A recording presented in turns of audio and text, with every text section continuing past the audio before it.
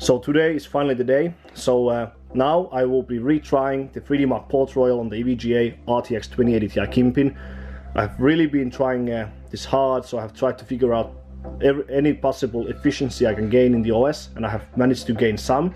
So today I will be retrying that particular benchmark again with this card, as it did so nicely the last time, so close to 2800 plus, I mean 2800 on the core, and very good temperatures like -165 to -170 before it cracked. I changed the cooling fan on the VRM heatsink to a custom Delta fan, as the VRM gets quite hot when you run like 1.5 plus on the GPU voltage and 2700 plus on the core.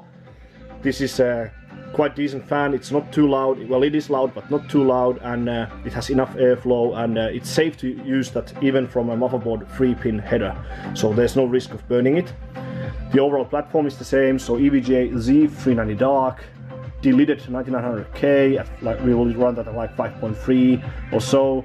2 sticks of HyperX Predator 4133 Cas19 sticks will run at, which we will run at 4133 plus, but 17, 18, 18 timings. Custom water loop, so CPU on water, GPU on LM2, and we are using the Kingpin Cooling Tech 9 icon pot again with KPX thermal paste, but now I'm using the inner holes of the RTX 2080 Ti GPU instead of the outer ones, so I think I can get a bit better overall mounting pressure this way. So I'll hope that this helps at least by some. So there are some improvements which we have got. So now you can, if you download the latest EVGA Precision software, you can lock the maximum power state, so the so-called PO state, in the Precision software. So you don't need a third-party software to do that, like ThermSpy or similar. So that's really handy. So that way we can always lock the maximum core speed with just the EVGA Precision, and that's pretty much it. So Windows 10 version 1903, so I will not use the 1809, and that's pretty much it. So I will focus mostly on the actual benchmark, so I will not film too much because I really want to try my best on this time. I'll measure the voltage again of the actual GPU voltage with this X-Tech multimeter here, and we will see how it goes. So the power supply is the Superflower 8-pack 2000 watt again, so that shouldn't be an issue, and we will see what happens. So if I get any good scores, of course I will film those. But yeah, without further ado, I will get started.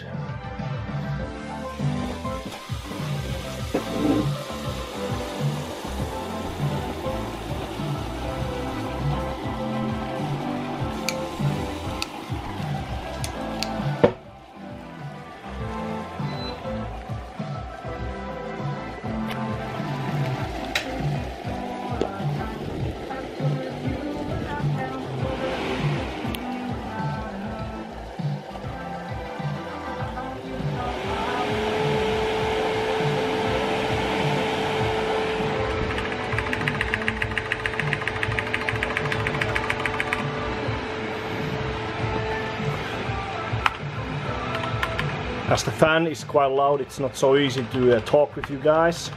So I'll just load the profile, 5.3 core, 50 on the cache, 1.385, 1.3 IOSA.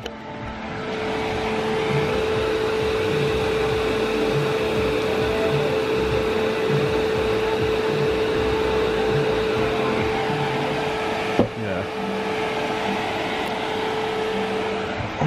MEM is 4200.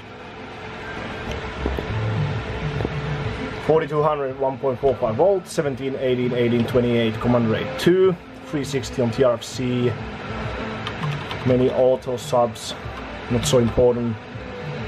So yeah.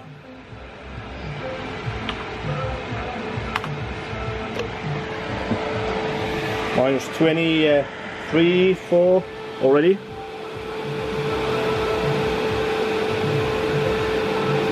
So this should be quite fast, as we know what the car likes to run and what we want to run. So I'm monitoring the vehicle here with X-Tech digital multimeter. So yeah, now I'll try to push this. So yeah, there's definitely some improvement. So this was my first run at 2565 core, 2100 mem. Score is 12,439. So this beats Stepanzi for sure.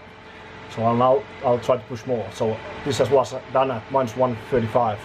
Alright, so that is already the highest Port Royal score ever made on a 2080 Ti, so 12,946 at 2700,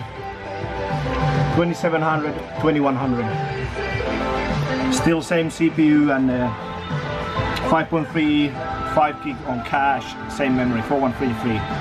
So let's break 13K now.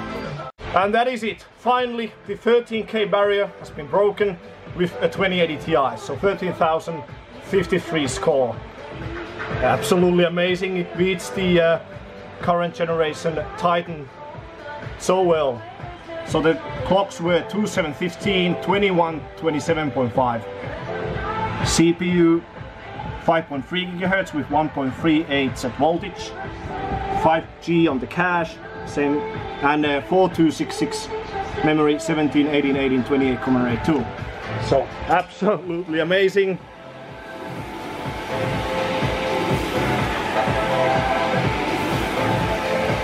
So I was running it around 155. So this is absolutely amazing. So the efficiency is really there. So it's on par with the live stream runs by Joe Stepanzi. So now I'll try to see if I can push the temperatures to close to full pot, and then we will just run other benchmarks, because this is so amazing score. I've been pushing this so hard, and now finally we got it. Damn happy. Sadly the clocks weren't so high this time, so I have some issues getting the same core speeds as before, but I'll work that out. But yeah, I'm absolutely amazing. So this beats all the cards before this, and the first ever 13K on the 3DMark Port Royal Hall of Fame. Thanks to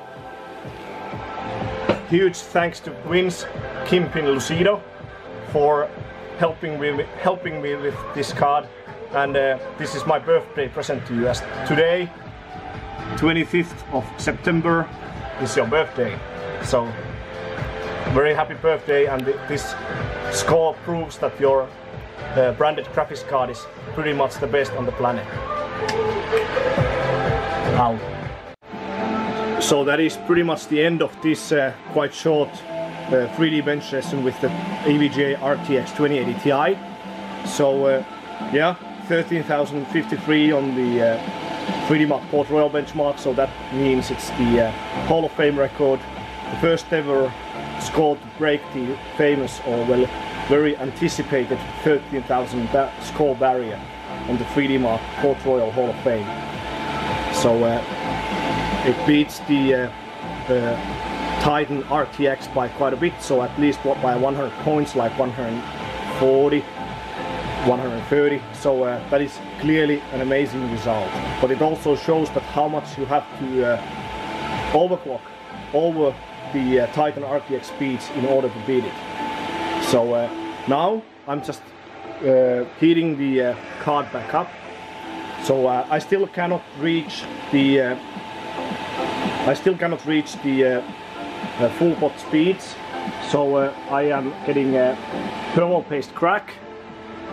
I'm getting thermal paste crack at around 175. So I still need to work on that. But other than that, I'm really happy about this short session. So I will try to improve, of course, and I will also try the 3DMark 11 and 3DMark Vantage again. So I'll see what happens with those. But without full pot, it's really hard, because 3DMark 11 is very high powered benchmark, and when you go to the like sleep state in between the graphics tests, there the card paste might crack. So there's the like the risk point of this whole rig. But yeah, I'll try my best. But anyways, so really happy about the 13,000 score barrier breaking. So if you like this video, then damn, I hope that you will like and share this and subscribe to my channel. And thanks for watching this short benchmarking video, and I'll see you next time.